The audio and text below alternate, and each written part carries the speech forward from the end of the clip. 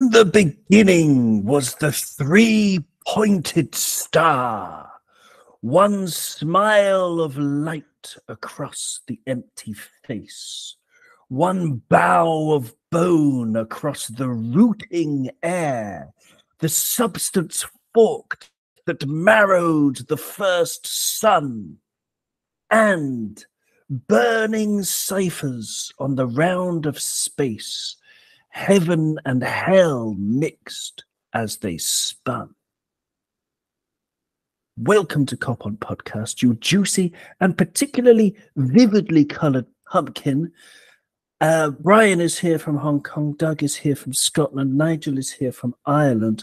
I'm Owen, I'm in France, and I've just become a dad for the very first time. So those opening lines from a poem called In the Beginning by Dylan Thomas are dedicated to my beautiful baby boy, Reuben.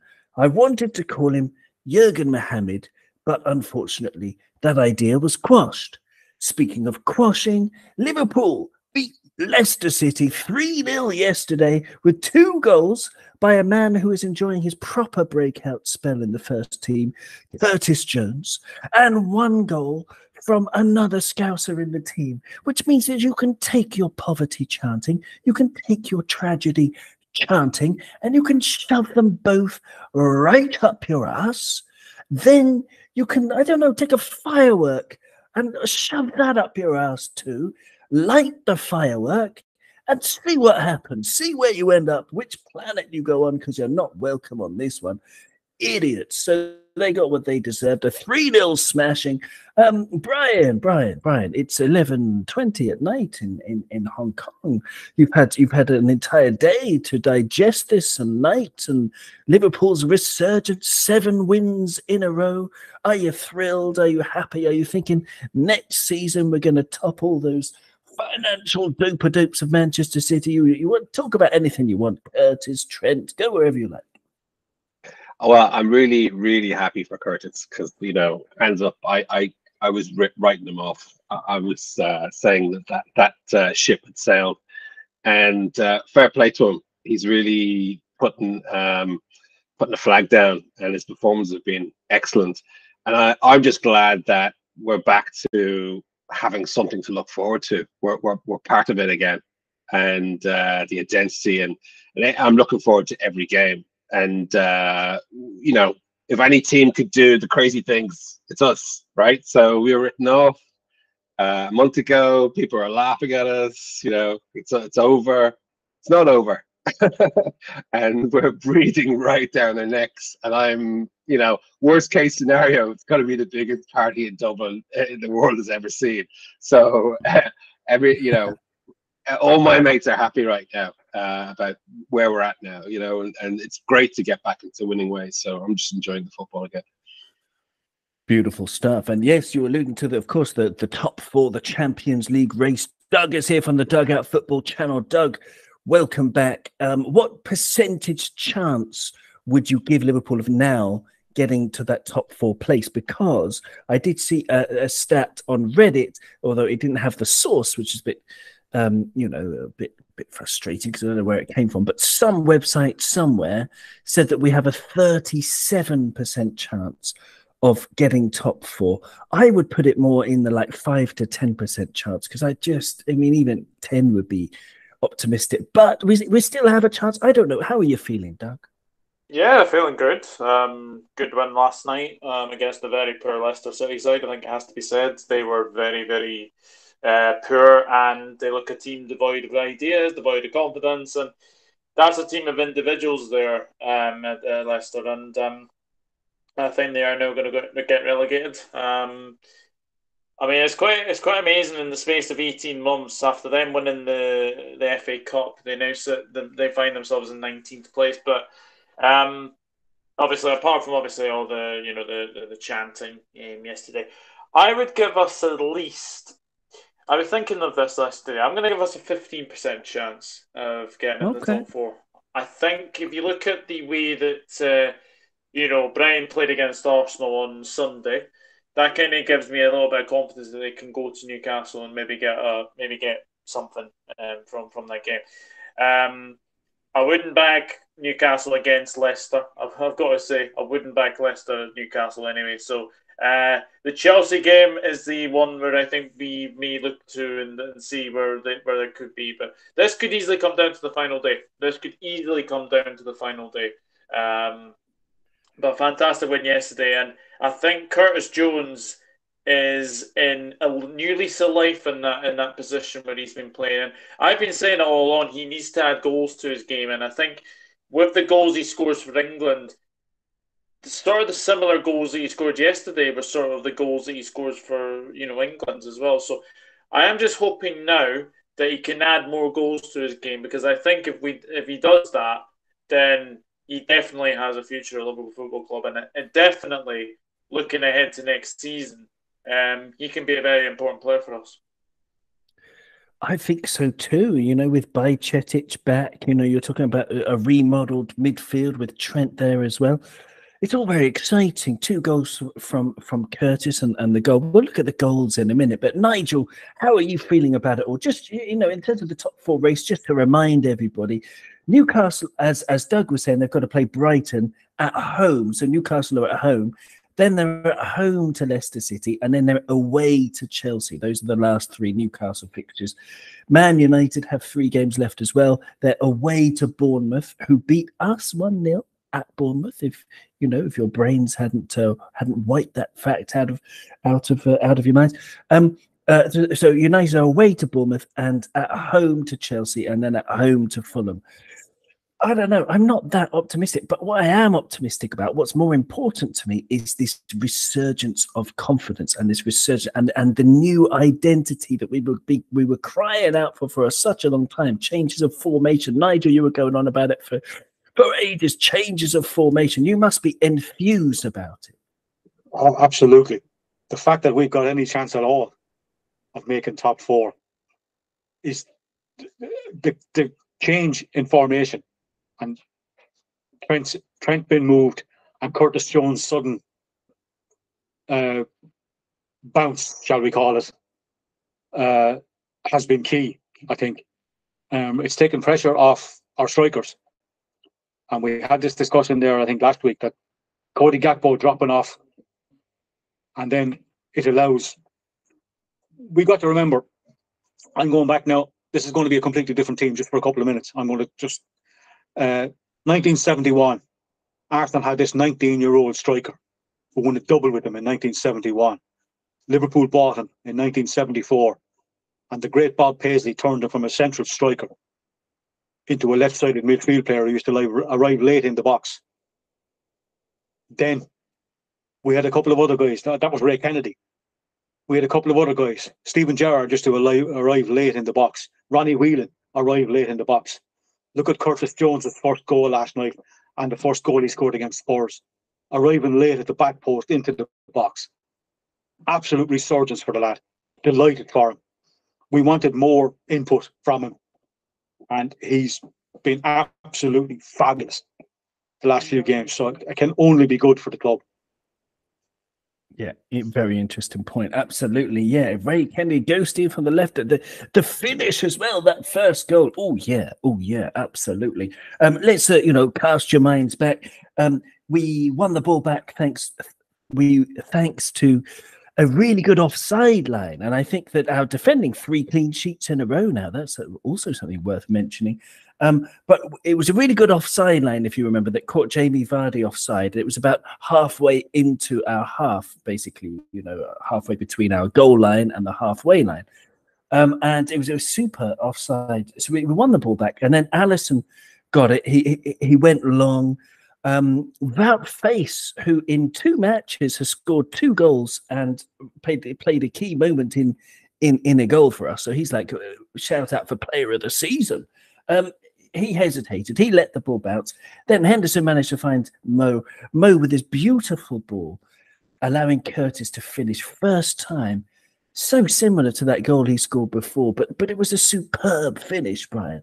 It's the coolness, it's the calmness, it's that kind of thing that is really good. But also the Mo Salah, the past 3 assists yesterday, he's actually moved up to, and let me get this fact correct. I've got the stats in front of me. He's equal 1, 2, 3, 4, 5, 6 on our all-time assist makers. Well, sorry, not all-time, since 1969-70 season, because we forget the 1920 Invincibles, we don't know. But from LFChistory.net, he's equal sixth with 72 assists for in all competitions. Incredible, Brian. The pass, Mo Salah, the vision, and Curtis, as Nigel was saying, running in on the back post. It's looking good. It's looking good. How did you feel about that goal? Did you celebrate wildly, or were you just I don't know? Yeah, no, I did. I'm liking what I'm seeing. I think Mo has definitely. I mean, Mo's always been great. He's a machine, but he's having more of an effect on the game. I find in the past 5 or 6 games, is all around input to the team, not just as a out and out kind of goal scoring threat. And that goal, and it's the second. I'm right. It's the second finish like that. He's finished it off. First time in a couple of weeks, and you don't see those goals. I mean, I watch most of the games most weekends. I definitely watch the highlights, and those balls over the top to the oncoming striker or a midfield player arriving late, you don't see them very often, and that's almost twice in a week now that he's done that. And it's and I noticed that I think Trent is having an effect on the team. Him being in the middle of the pitch, the creativity that it's like he's playing FIFA. He just looks up and he goes, "Oh, I'll just through ball overhead." And that ball's coming over time and time and again now. And I imagine it must be putting the absolute shits off defenses, knowing that we're not just going to pass it from left to right to left to middle. That at any moment we can just go straight over the top, and there'll be runners. So absolutely brilliant, and genuinely delighted for the lad as well. He's been great. Absolutely, yeah, beautifully well said. He has been great, and it's just, I don't know, the coolness of it all. Lovely to have people in the chat here. We've got Gary Richards. Tally ho, Gary. Mr. Boombastic says, Doug, that's quite the t-shirt. And for the audio listeners, Doug has an absolutely fabulous Minions t-shirt that's from heaven, the W.B. Yeats, the cloths of heaven. That's what he was dreaming of. Absolutely. And Graham Rogers is here. He said, I had mixed feelings about the Leicester game. I so want Everton to go down. Not forever, just for 20 or 30 years. And yes, Graham, I totally get that as well. But if we end up in the Champions League, it will be worth it, surely. And Alan's in the chat as well. Great to have you with us. And Pan of Scouse, hello, good afternoon, or good early evening, or good night, or whatever, wherever you are. Whoever you are, wherever you are, everybody is welcome here. The second goal was, a few minutes later, meaning that in 4 minutes, against Leicester City, Curtis Jones scored more Premier League goals than Richarlison has all season in 4 minutes, which is always good fun, Doug. But that second goal, it started from a throw-in on the far side. Trent took the throw-in. We worked it back to Ibu Konate, who threaded a very clever...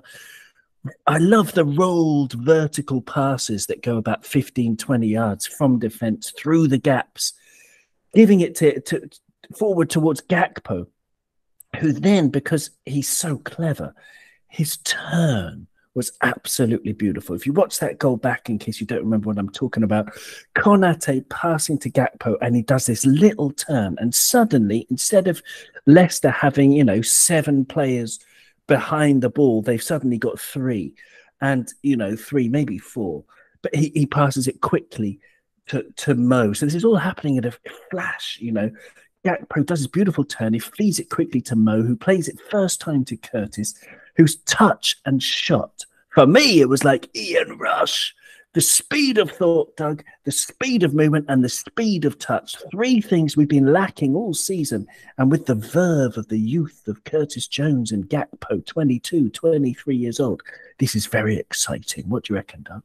Yeah, very exciting, and that's a man in form at the moment, Curtis Jones. Like, Curtis Jones for me has been one of our best players recently, along with Trent as well. And I said a couple of months ago that Curtis Jones, when he wasn't obviously getting in the team, I said he was at a bit of a crossroads in his situation because his progression is kind of stagnated. When you look at like players like Harvey Elliott, his progression's gone up ever so slightly. But Curtis Jones for me was excellent yesterday. I've got to say, Gakpo has really stepped up to now. I think a lot of people were stupidly writing him off after 3 games, and I think we look at Gakpo now. He's definitely going to be the the Firmino replacement almost for me. It's not just his touch; it's going at defenders as well. It's his pace as well, which is very good.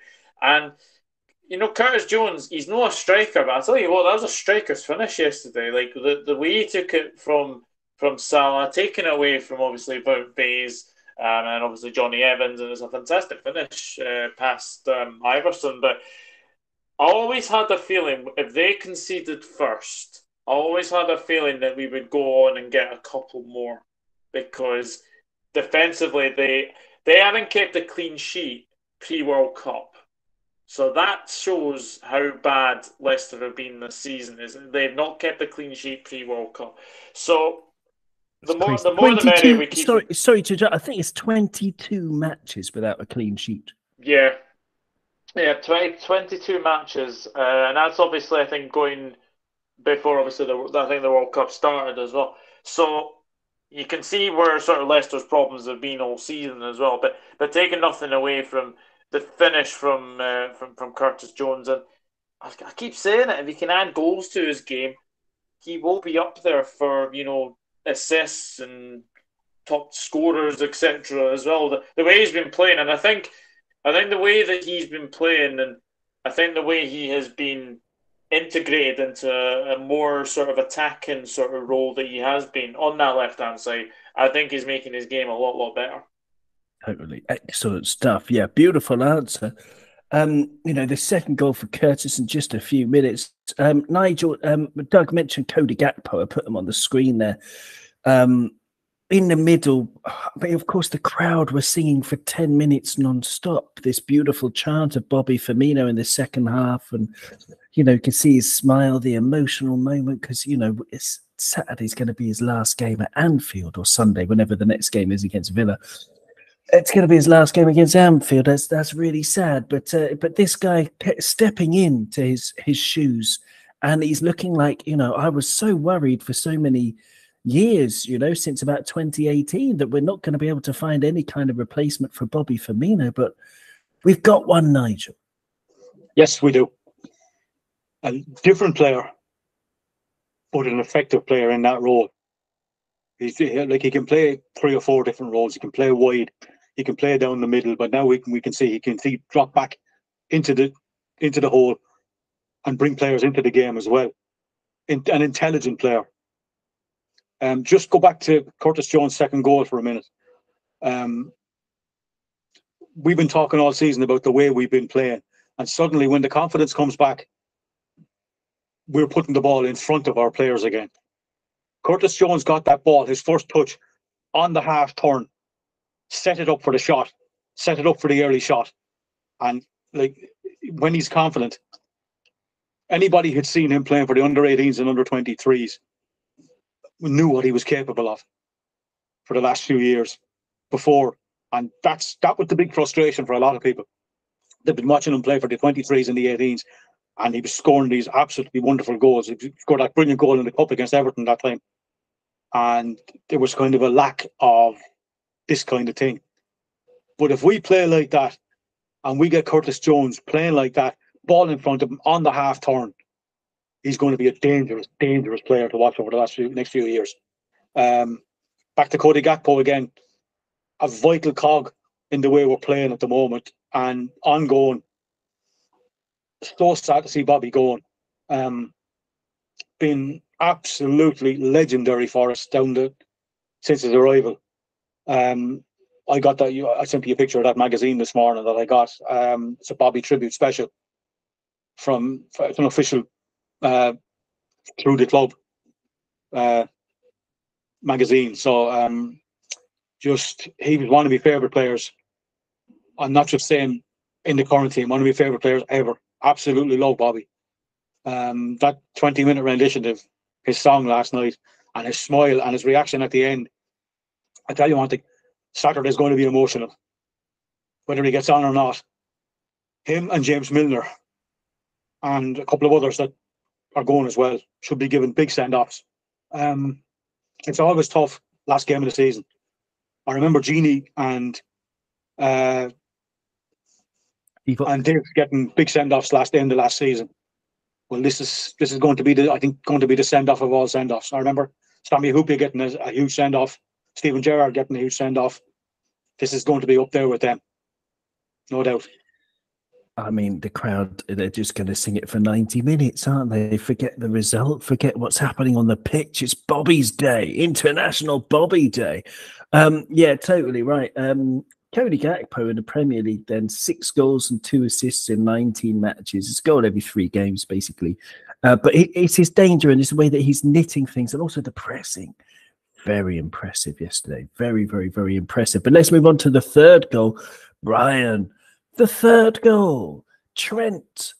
I had, little baby Ruben having a nap. It took all of my self-control that I could possibly muster, the greatest self-control, to not scream like Dot Cotton when she found her son overdosed on heroin. It was, it was a great goal. And I've watched there's a GIF on Twitter of someone just from the perfect angle from behind his foot, curling into the top corner. I've seen that GIF about 1,000 times. Have you watched it back many times already, Brian? Oh, amazing. And then the little was it Mo who sent the ball rolling? Yes, it was the little back heel. Yes, just a perfect pace, and it was like a Alan Partridge moment, back of the net. It was an absolute screamer.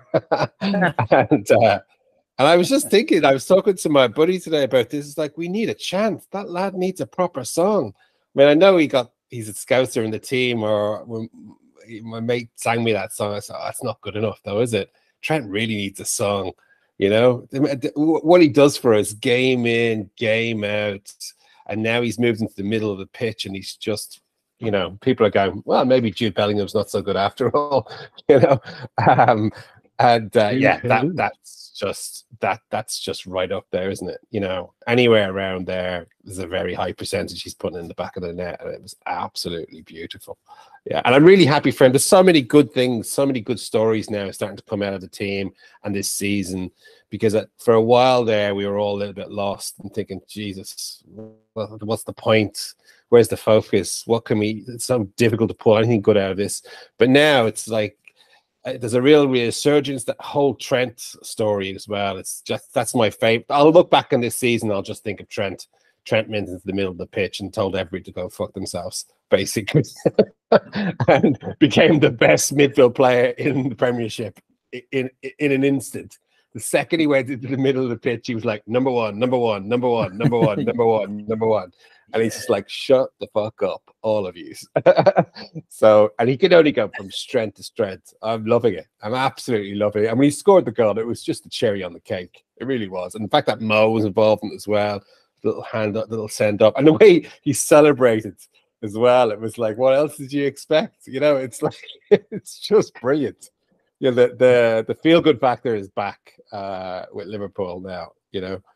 I'm totally. But what would you say, Brian? Just staying with you though, because there was a very interesting piece on Empire of the Kop, which is a great website, and their editorial said something that I said myself over the past few weeks, that we still need a right back to be in behind Trent, to give him even more freedom.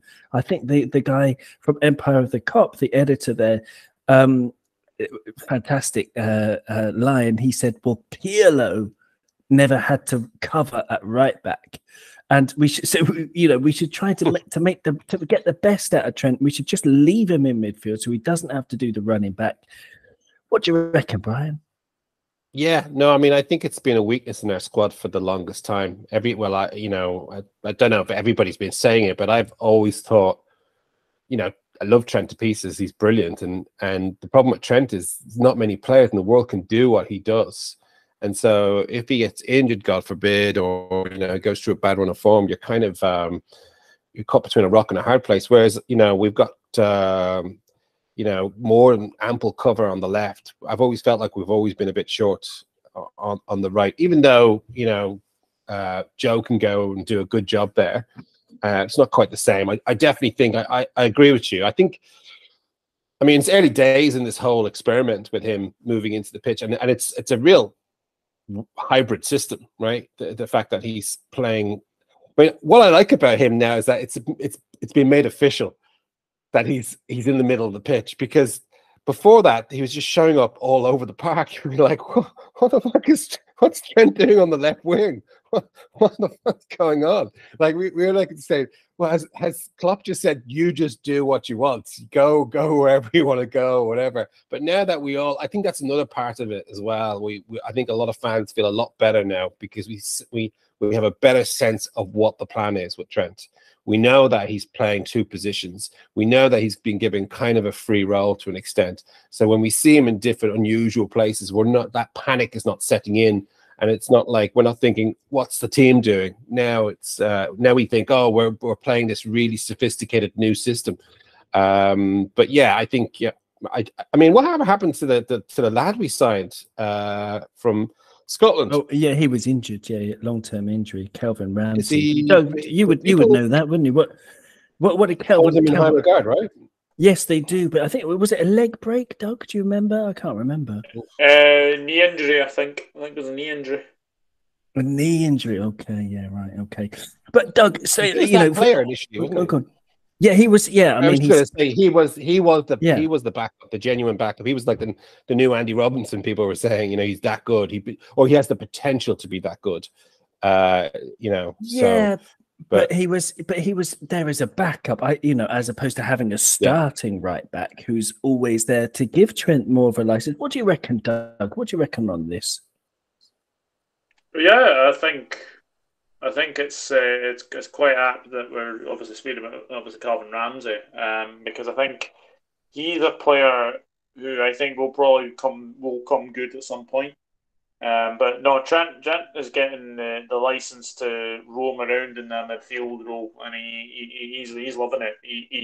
He's dictating the play. He's been very, very good. I want to discuss about Alisson Becker, if I may. Oh, absolutely. I thought he was absolutely flawless last night. I know he only had one save to make, but it was almost Alisson, Ramses, Becker, Neuer, sweeper, keeper, all this. I thought Alisson was absolutely outstanding yesterday. And you know what? He's got 101 clean sheets now, which is absolutely amazing. He is going to go down as probably one of our greatest ever goalkeepers. He has been that good. And obviously, it's very apt that I have to speak about Alisson. It's 2 years to the day that he did score to save our top four hopes in that 2020-21 season. Yes. So it's my biggest regret, Doug. It's my biggest Liverpool regret, because I had given up. It was that deep into injury time, and I really needed the toilet from about 70 minutes onwards. And it got to injury time, and I was like, no, forget it. I give up. We've lost it. Everything is broken. I went into the toilet, a broken man. I came out, and I saw the screen. I had no sound, you see, because I was listening with headphones. And they were celebrating, and they seemed to be celebrating with the goalkeeper. Man, what a moment. I mean, I wish I'd seen it. But, and it serves me right for giving up on this Liverpool team, because it's a ridiculous thing to give up on. But obviously to our sort of our audio listeners, if you haven't seen Alisson Becker's interview with Sky Sports after that, please go and watch it. It's one of the best interviews you'll ever likely see. Beautiful, yeah, absolutely. Yeah, totally. Yeah, Alisson Becker, great shout. But yeah, so I mean, that was the third goal, though, screaming into the top corner. Nigel, it was brilliant. It was a good performance. So we're moving on. You know, we've got 2 games left. Aston Villa, of course. Aston Villa, I got the latest results somewhere. I've lost it, but in front of me, it's on too many tabs open. You know, more tabs than did they call tabs cigarettes? More tabs than, I don't know, my granny. And I've got them all open, but I can't remember which one it is. But I remember anyway, Aston Villa at home, they've won their last 5 matches. Away from home, they won 2, drawn 1, and lost 2 of the last 5. So in the last 3 away matches, they've drawn 1 and lost 2. Sorry.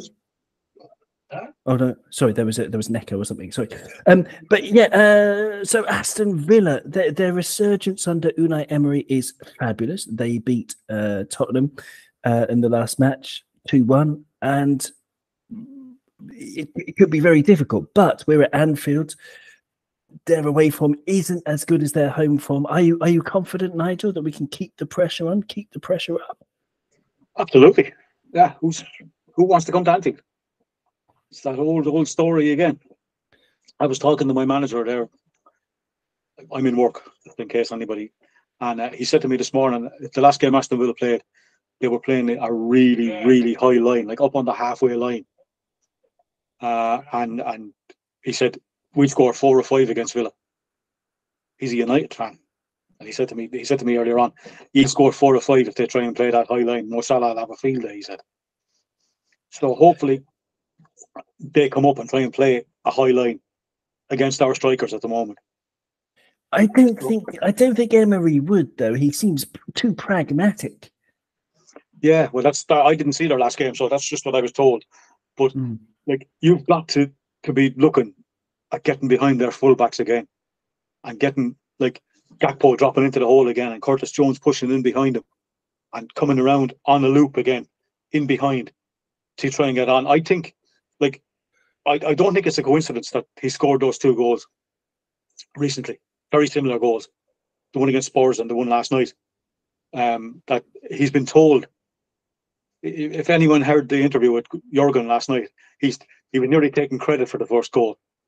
He said that he's been telling Curtis to get to the box. So I think this is a plan, that Mo was going to try and play the ball into the space, kind of around maybe a fullback and both centre backs, and curling away from the goalkeeper on the edge of the 6-yard box to let Curtis come in around the back and attack the ball on the volley, because he's done it twice now. And I think we could be seeing it again fairly soon. And if it doesn't work, then like somebody else coming into it from another position, say like Gakpo maybe attacking the front of the 6-yard box. If Curtis wants to cut it back or doesn't get a shot, or it gets deflected or something like that. So I think that's one to watch, definitely. I think it's no coincidence that ball has been played into that space at all. Absolutely. Yeah, no, it's great. And I can't remember. I'll have a look at the Aston Villa lineup in a minute. But a couple of facts, pre-match facts for you. Brian, Liverpool have won 9 of their last 10 Premier League games against Aston Villa. The one exception being the 7-2. So there you go. Of course, the 7-2 we all remember. There'll be elements of the other 9 victories out of 10 that we don't remember, because we just seem to beat them, fairly regularly and routinely. So yeah, having another factoid number 2, these are from Google. Having won 3 and lost just 1 of their 6 Premier League visits to Anfield between 2009 and 2015, Aston Villa have now lost their last 4 away league games against Liverpool. So it's looking good. Aston Villa, have you seen anything of them? Do you think that they're dangerous? Is there something that, I don't know. How are you feeling about it, Brett?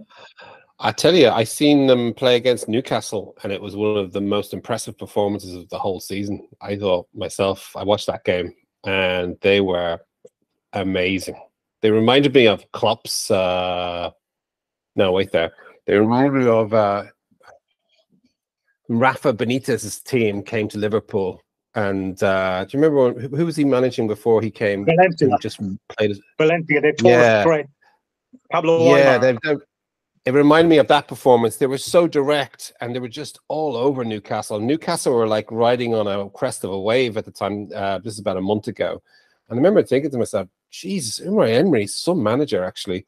You know, he's getting a tune out of these lot. And it's I mean, it's kind of tapered off a little bit recently, but they have it in them. They're very direct. They shift the ball quickly. So I mean, I expect us to win our last two games, but this one in particular, I wouldn't get ahead of ourselves because they could hurt us pretty quickly, particularly with us. We talk about them playing a high line, but we also play a high line, you know. So it'll be interesting. But I like what he's doing with them. And I think not to be. Oh, I'm talking about stats. I heard a great stats today. Something like that. Mo Salah has got more yellow cards for taking off his shirt than United have scored goals at Anfield in the past 10 years. Yeah, this one. Something along those lines. Yeah, but yeah, no, it'll be a great game. I expect us to win it. But they're a dangerous side. You know, and there's a lot of quality in there, and he's got them playing really, really well. So I think we're going to have to be right at it from the get-go, and you know, not take our eye off. And it's not a banker by any stretch of the imagination. But you know, absolutely. I was going to say to you, unlike you guys in terms of it's 10% or 15% of top four, I'm completely different. I think it's much higher because we're breathing down both Newcastle and Man United's neck. They've got 3 games to play, and in any of those next 2 games for both of them, if either one of those teams drop points in any way, shape, or form, it's not really about who they're playing. It's about the pressure. You know, it's about this incessant pressure that they're under. You know, they're not easy games. You know that they're playing. They're not necessarily bankers. United are not good on the road. They're going to Bournemouth. Brighton can turn anybody over on their day. Chelsea, who knows what Chelsea team is going to show up, particularly with Poch now penciled in. A lot of those players were like, well, I fancy that, you know? So, I mean, I think there's something for us to watch the next 2 weekends, you know, to pay close attention. As long as we just do our job, keep the pressure on. Because nobody's expecting us to get top 4. We're under no pressure. We've now qualified for European football. You know, it was a difficult season. We'll take that. The pressure's all on them, and Newcastle are not used to that. Those players are not used to this. They're not used to this kind of level of pressure where it's fine margins. And I still don't believe in this Man United side. You know, there's still a lot of mistakes there, and they've been a little bit leggy over the past 2 or 3 games. A lot of commentators have commented on it as well. So if you look at the amount of goals they score, they've got the lowest goal scoring ratio of the top 4 teams I've seen in a long, long time. So I don't know. I think it's a little bit higher. We'll see this weekend, but I'm quietly optimistic. You're talking me into it. You're talking me into this optimism brewing. The percentage. The percentage is rising. Excellent stuff. Doug, you watch a lot of football. You must have seen Aston Villa quite a few times this season. I don't know if you saw their last match. In their last match, they lined up with Emi Martinez in goal, with Ashley Young, Konza, Mings, and Moreno as a back 4. Then with Leon Bailey, John McGinn, Douglas Luiz, excuse me, and Ramsey in midfield, and then Buendia and Watkins up front. Douglas Luiz scored, and Jacob Ramsey scored for them in their 2-1 victory over Tottenham Hotspur. They're a dangerous team. The 4-4-2 is actually a bit of a bugbear of Jurgen Klopp teams over the years, although that's in our old formation. In this new formation, who knows? But they are dangerous, Doug. We are going to have to be wary, even if we've won every single one of our final Anfield games of the season under Jurgen Klopp. We've won the last 6 of the final home games of the season. So the omens are good, but we do have to be wary. Who out of Aston Villa has caught your eye this season?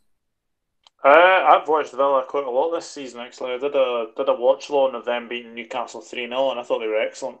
I thought Watkins, especially, he's a player that's gone under the radar for me, Ollie Watkins.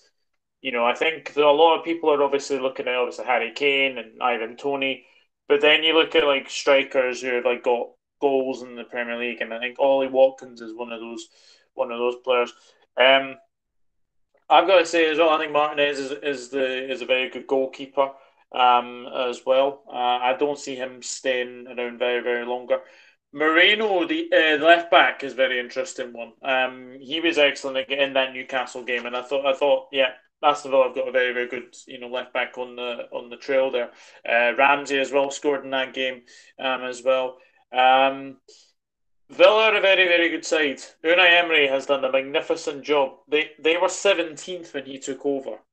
They're now sitting sixth place, which is amazing, amazing for a team like Aston Villa. And they deserve to win against Tottenham on Saturday there. So it's going to be a very, very tricky game, but I would fancy us against anybody at this moment in time. I really would. Excellent answer. Yeah, I would as well. I mean, you mentioned Alex Moreno. He's the only one who Unai Emery's bought, and so he's turned this team from 17th with basically one signing, and the rest is all organisation and tactics. And I've been there, saying this for years because I've followed Unai Emery very closely from when he was at PSG, and he's a brilliant manager. Even when he was at Arsenal, I was telling everybody, he's just been unlucky or made a few bad choices in the transfer market, but he needs more time. And they were all, Arsenal completely lost faith in him, and the fans did, which was a bit stupid on their part because he's a brilliant manager. Nigel, of that lineup, the one that stands out to me as the one we can get at really is Ashley Young at right back at 45 years old or however old he is. So what is that the glaring weakness to you too, Nigel? Absolutely. Get Diaz on the ball. Get Diaz on the ball and get Gakpo coming behind him and Curtis Jones running off them. And he has got to be. We've got to be looking for down that channel. Robbo even last night was attacking into the spaces and creating things. And you got Curtis running along the outside behind Robbo last night, and Robbo giving the ball into the gaps. And that's definitely. You watch. I've said it before on here. You watch our games down the years when we go at fullbacks down that channel between the fullbacks or outside them. That's where we're at our most dangerous. And he's definitely there for the taking, I think. He's old, basically. He's get Diaz running at him and he could be on the yellow card in 5 minutes. It's a good point. It's a very good point. I'm not sure I would play Diaz, though. Brian, Diaz or Jota in that position to attack Ashley Young? What do you think, Brian?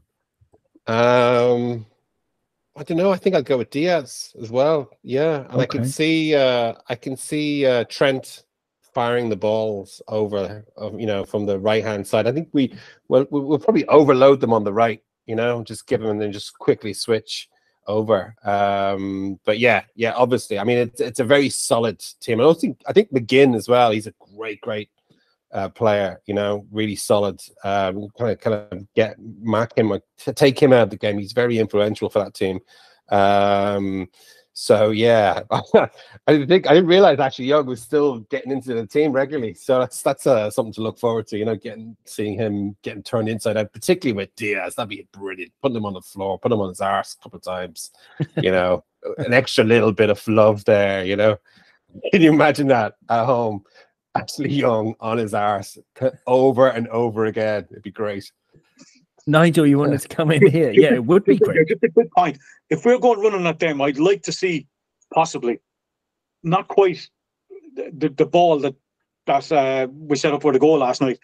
Pull the ball back to the edge of the box between the two centre backs and let somebody, say a Jordan Henderson or a Fabinho or even a Curtis Jones, come running onto the ball and have a strike from the edge of the box or outside the box. I think that could be an avenue to a goal as well. So just I think City done that quite effectively a couple of games ago, didn't they? Slow coming across. Absolutely. I think, yeah, I mean, that's one benefit of potentially, getting more right back cover behind Trent is that he can, his long shots, I mean, they're just superb. It's just it's a cannonball, waiting to happen. In the chat, we got great comments coming in as usual. Thank you so much. Pan of Scouse says, given the chance, I think, sorry, he was talking about Jacob Ramsey.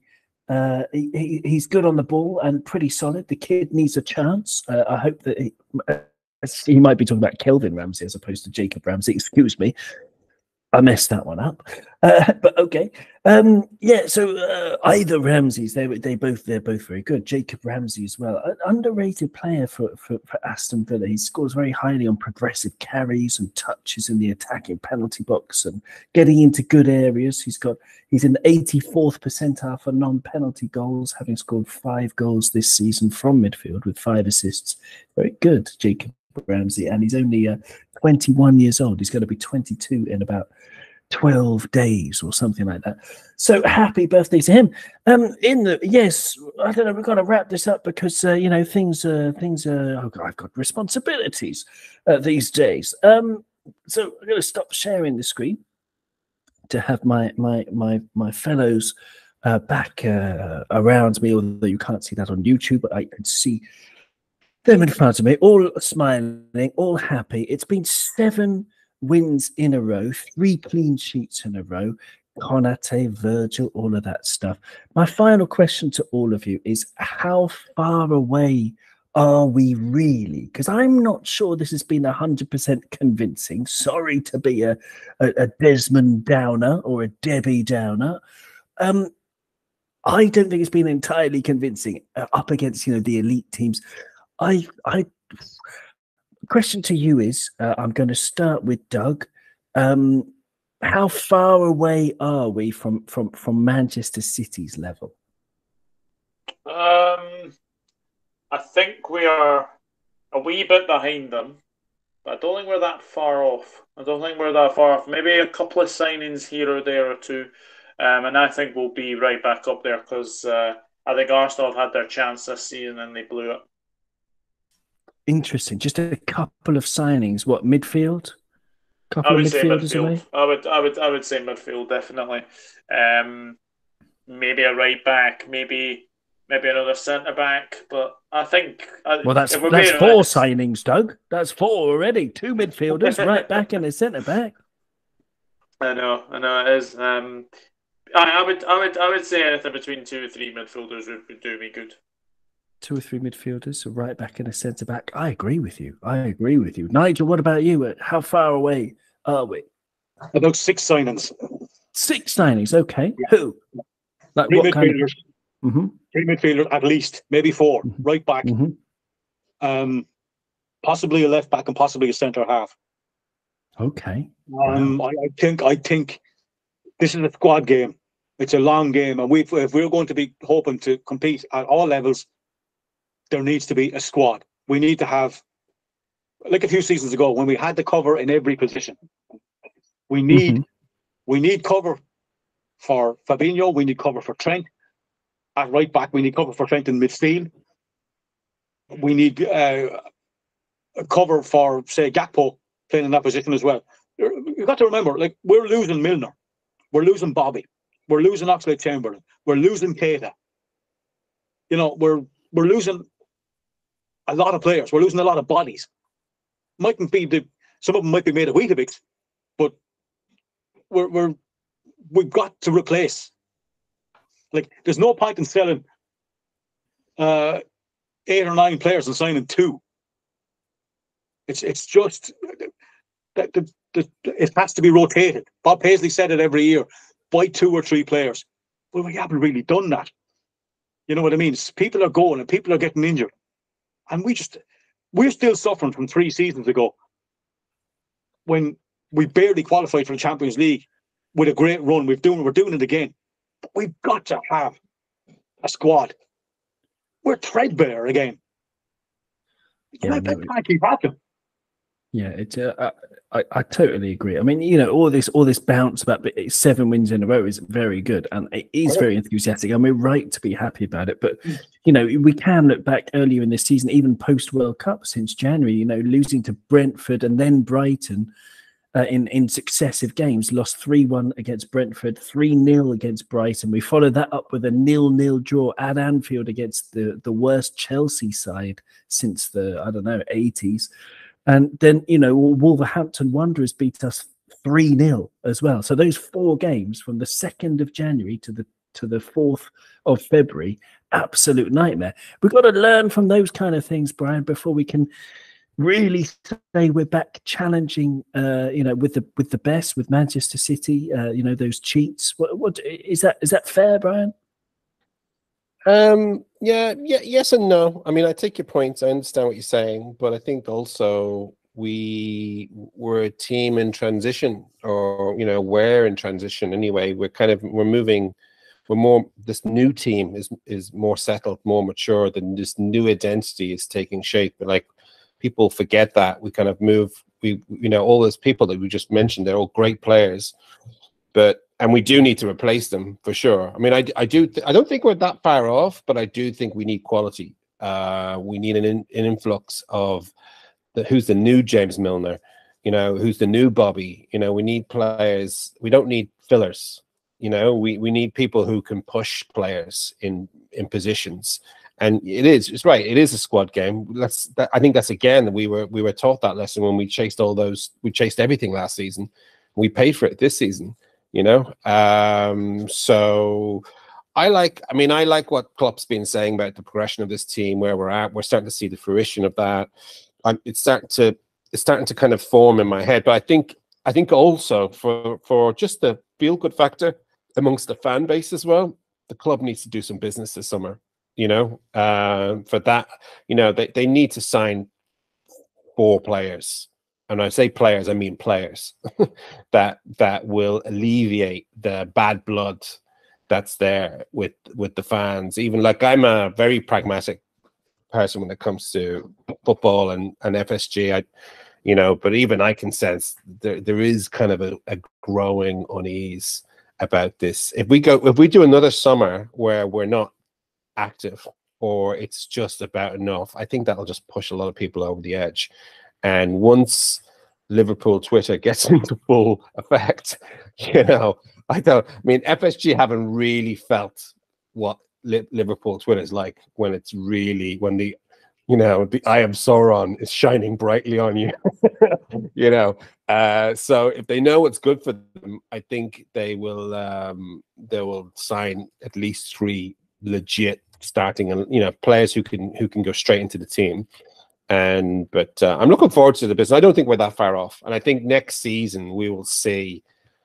We forget how many new players are in this team. If you just look at the lineup and think, how long has that player been with us? How long has that player been with us? They've all been with us like 1, maybe 2 seasons. The new stalwarts. But yeah, no, I'm we're the only team that can challenge City really at this stage still, with the only manager. And we had a dip. We've been through it, and now the dip's over. So onwards and upwards. Love it. And Alisson's got his beard back. That's why we're getting all these beautiful clean sheets. People, you're sleeping on the fact that he's a very beautiful man as well. It hasn't even been mentioned. Player of the season, comes to training on a horse. Excellent. Nothing he can't do.